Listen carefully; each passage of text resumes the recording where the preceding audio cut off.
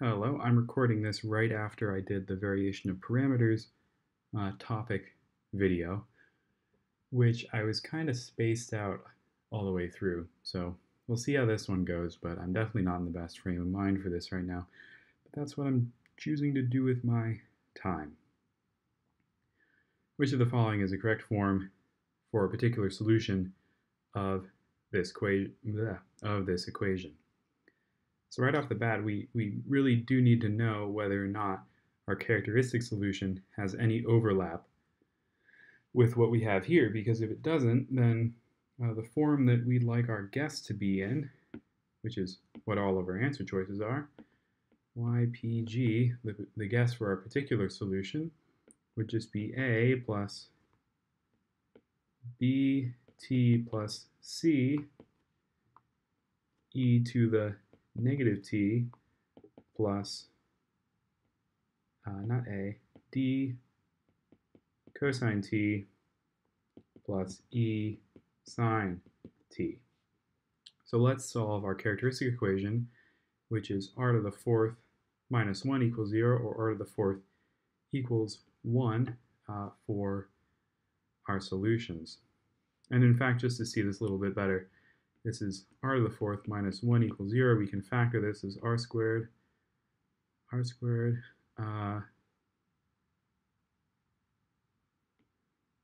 1, r squared minus 1 equals 0. This will solve to be r equals plus or minus I, and our second one will solve for r equals plus or minus 1. So if r is plus or minus 1 and plus or minus I, that means that our characteristic solution, yc, will have the form c1 e to the t plus c2 e to the negative t plus c3 sine t plus c4 cosine t. And any overlap that we see here, we'll need to multiply that corresponding term by t. That means that we need to multiply both our sine and cosine by t to get away from these two, and we need to multiply this entire expression by t, because this c e to the t will match up with this c2, c e to the negative t, matches up with that c e to the negative t. And so our answer is D. 12. We are looking for a particular solution, or well, the form of a particular solution to this equation here. Let's solve our characteristic equation. R to the fourth plus 2r squared plus 1 equals 0. This is r squared plus 1 squared. This gives us, we're solving r squared equals negative 1. That's r equals plus or minus I with a multiplicity of 2. Because things have a multiplicity of 2, our characteristic solution, yc, will be t sine t plus t cosine t. And I need the c1s and c2s, of course. And remember that extra t that we're multiplying into everything is a result of this multiplicity here. So now, taking a look at what we would like our guess to be, given what we have here, we would like our guess for y particular to be a cosine t plus b sine t plus c e to the negative t plus d t plus e, because remember, whenever we have some t to the n, we have to split that up into some constant times t to the n, and then all of the powers of t lower than that times some other constant.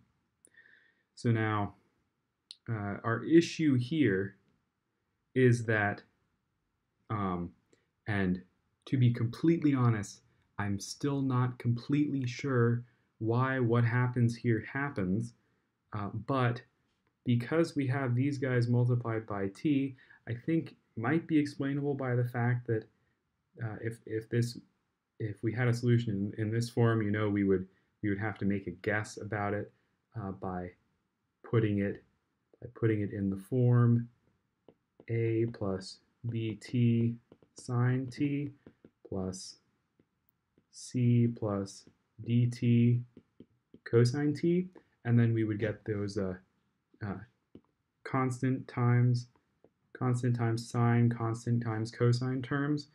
But either way, what we need to do here is multiply our sine and our cosine by t squared. And I'm really, really sorry that I don't have a better explanation for this. But essentially, if you run into this sort of situation, the rule seems to be multiply by t until the power of t on all of your sines and cosines is 1 greater than the power of t in multiplied by your sines and cosines in YC. So that leads us to answer D. And 12, which of the following functions is the correct form for a particular solution to this equation here? Solving our characteristic equation, we have r to the 4th minus 1 equals 0, r to the 4th equals 1, r equals plus or minus 1, and r equals plus or minus I. I does solve this, right? Let's check. Root negative 1 squared will be negative 1, and negative 1 squared, which is I to the 4th, gives us, that will give us the 1 that we are looking for. Okay, so plus or minus 1 and plus or minus I. And so we would like our guess, if we didn't have any conflict, to be ypg equals a e to the t plus bt plus c e to the negative t plus d cosine t plus e sine t. But because we have some i's in here, we know that that will lead to a c1 cosine t and a c2 sine t in our characteristic solution. So we need to take our sine and cosine here and multiply them by t. Additionally, because we have plus or minus 1 as the solution, that will lead to an e to the t term and an e to the negative t term, both multiplied by a constant. So this c e to the negative t term has to be multiplied by t to get away from that, and so does this. So that leaves us with answer choice E for 12. You know what the best feeling is?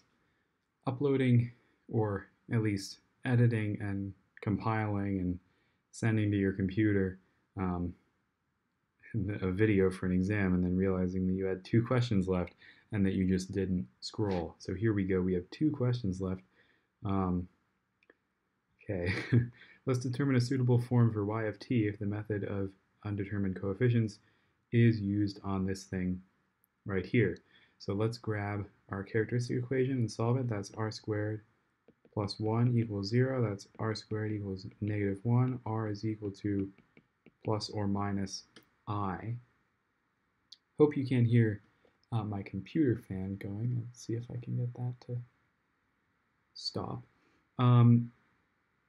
Wow, it's just revving up more. Okay, that's nice. So we know that yc will be of the form c1 cosine t plus c2 sine t. I'll just talk louder to mask it.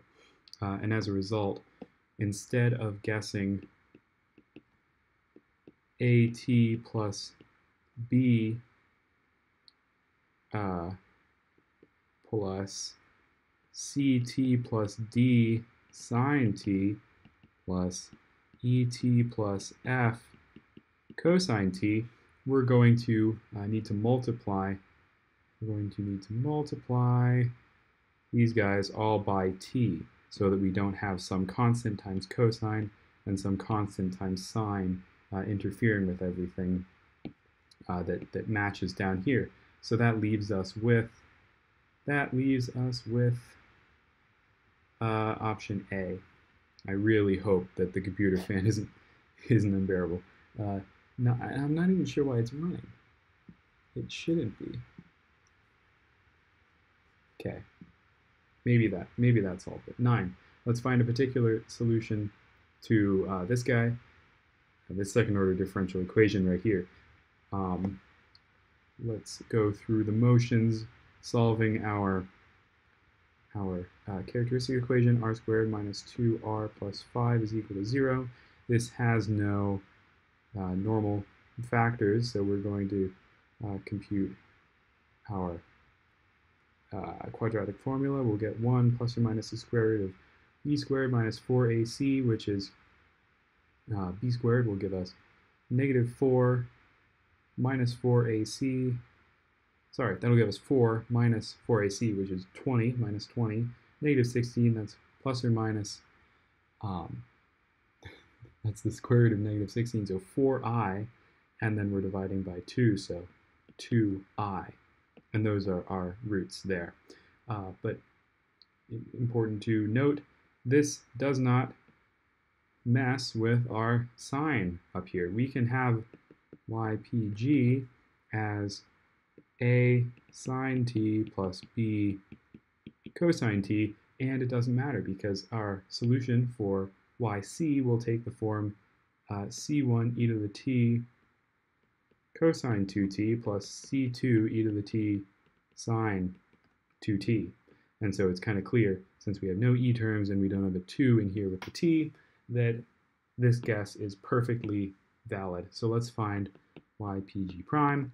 That gives us a cosine t minus b sine t, and ypg double prime is negative a sine t minus b cosine t.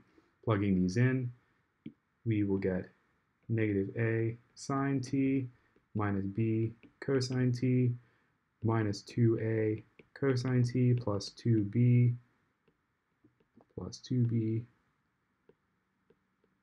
sine t plus 5a sine t plus 5b cosine t is equal to 20 sine t. So gathering all of our sine terms, negative a plus 2b plus 5a, so that's 4a here, is equal to 20.